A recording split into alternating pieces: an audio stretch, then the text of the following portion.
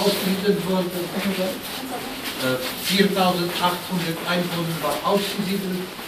Dieses Holzbarrak, Aufnahmegebäude, dort warteten die SS-Häftlinge fahren wollten. Dort musste die Häftlinge deutsche Sprache aus der Verhältnisstadt, ungarische Lager, Männerlager, Zigeunerlager in Abstand. So here we are. We've just taken you around Auschwitz 1. This is Auschwitz-Birkenau, the death camp. The other one was made up of barracks from the Polish army. This one was built by Himmler, and it's deadly quiet.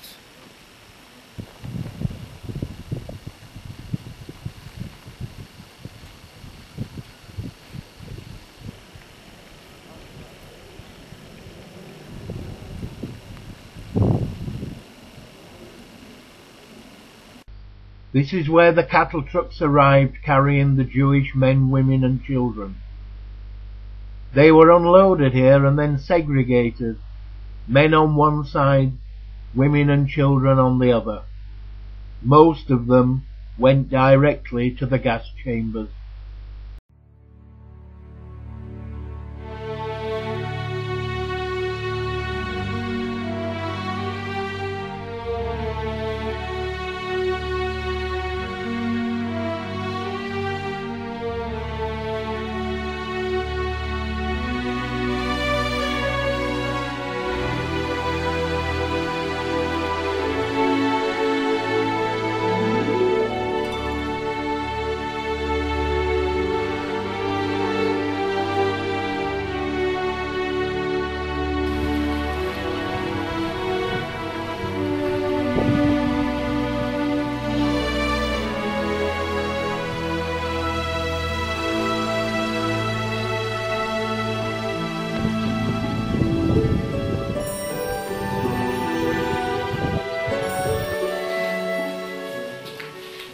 These primitive brick buildings housed nearly 200 people each, sleeping 10 and 12 to a bunk, and heated by one solitary coal-fired stove.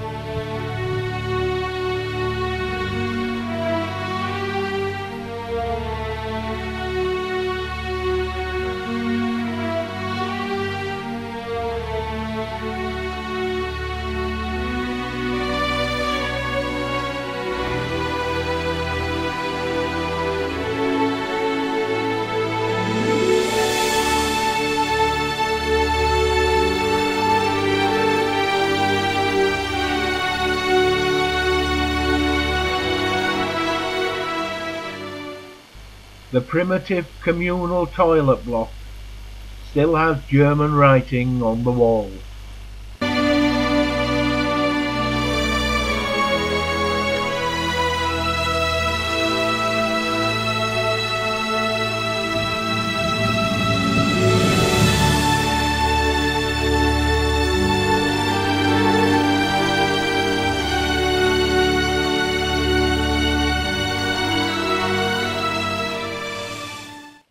The communal washhouse still has an original painting on the wall.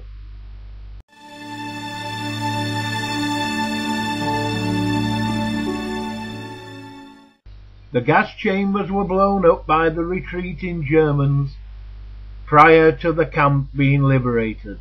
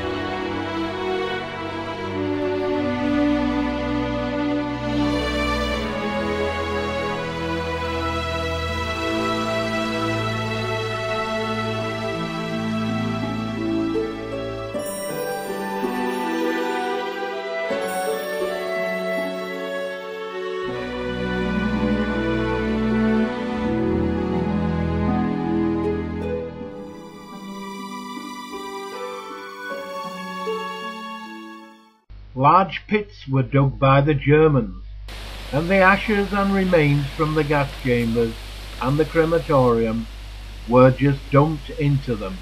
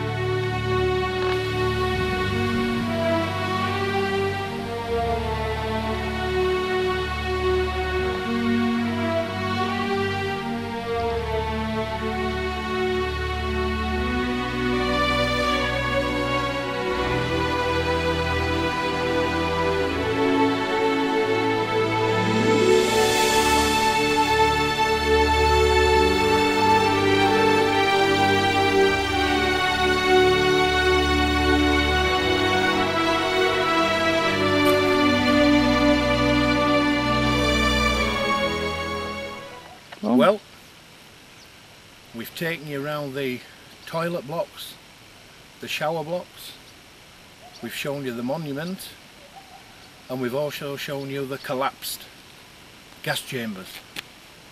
It's a very, very eerie feeling you get when you're walking round. There's people deep in thought, there's groups of Jewish people playing Jewish music all over. I think that everybody needs to come, to be quite honest. It's living history, but it's history that's not too old. 60 odd years, it's nothing, nothing. I think that I've finally realised exactly that a race of human beings could murder people in the millions. 2 million people estimated to have been killed here, whether it's by gas and then incineration, or whether it's just gas and buried. We're just going now to the shower blocks. We've been here now probably a couple of hours and we've seen nothing. The place is absolutely massive. This is the shower block. Notice the holes in the roof where the gas pellets were poured through. After the people were dead, their bodies were taken and burnt in the gas chambers.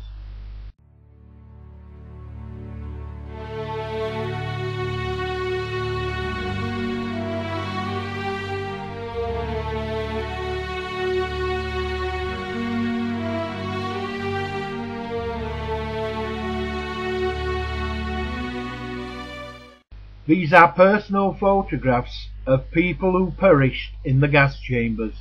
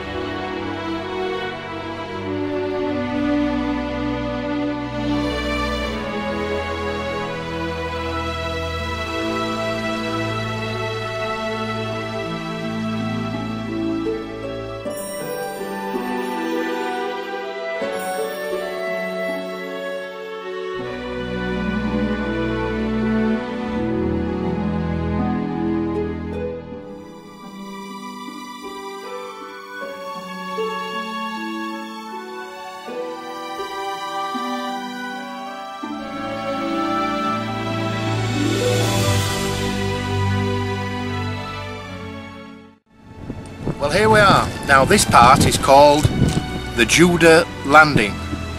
Why? Because during the building of Auschwitz-Birkenau, which is just over here to my right, when the people were transported in the cattle trucks, because the railway line wasn't into Auschwitz-Birkenau at this particular time, the carriages came here and the people were unloaded.